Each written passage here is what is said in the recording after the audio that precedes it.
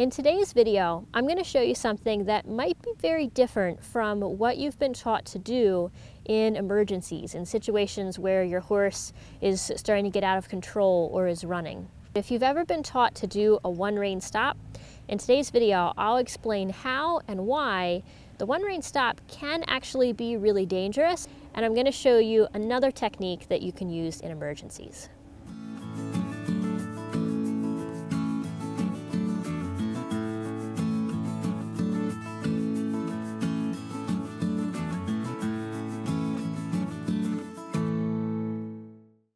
I'm Callie, this is Noelle, and you're watching the weekly show here at CRK Training. And today, I'm going to teach you a technique called the pulley rein.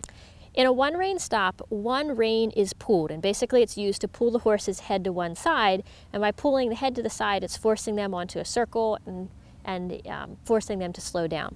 But what happens in order to pull back on one rein is a lot of times the rider will end up leaning their weight really far off to one side, and if the horse is again going at any speed or on difficult terrain, if they get unbalanced enough, they can have that really bad stumble or the fall. So where a pulley rein is different is it helps both the rider and the horse stay in balance, but it also uses that extra leverage of being stronger on just one rein. So what we do in a pulley rein is you want to start with the hands anchored on the neck.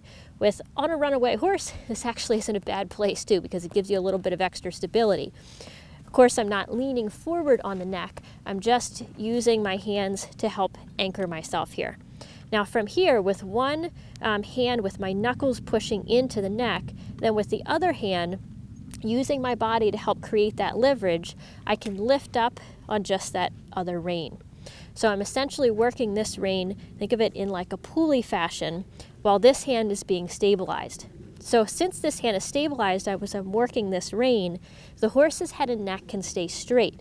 So I'm getting the leveraged effect if I need that really strong aid as an emergency technique, but I'm not pulling the horse's head to one side and potentially throwing them really off balance. So again, what this looks like is I'm going to anchor one hand into the neck, and I'm going to bring the other hand up, and I'm going to use my body kind of hinging at my hips to help add a little bit of weight and extra leverage to that rein. So let me go ahead and ride forward here, go ahead and do a stop, and I'll show you what this looks like in movement.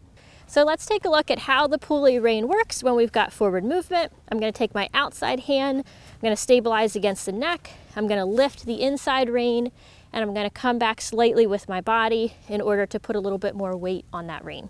So let's see what this looks like if we come in a little bit hotter.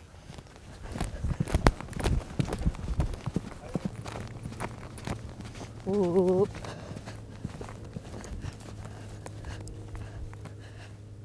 So that time I came in with a little bit more speed so you could still see how the technique worked.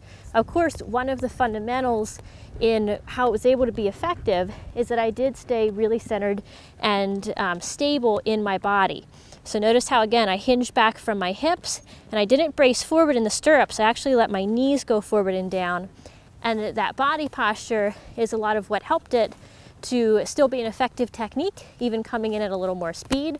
So this, again, isn't something I'm going to practice a lot with my horse, but I can practice the technique without using a lot of pressure to still have the mechanics of the movement down. And the pulley rein is a much safer way to slow your horse, to rate your horse when you're moving at speed than trying to do a one-rein stop.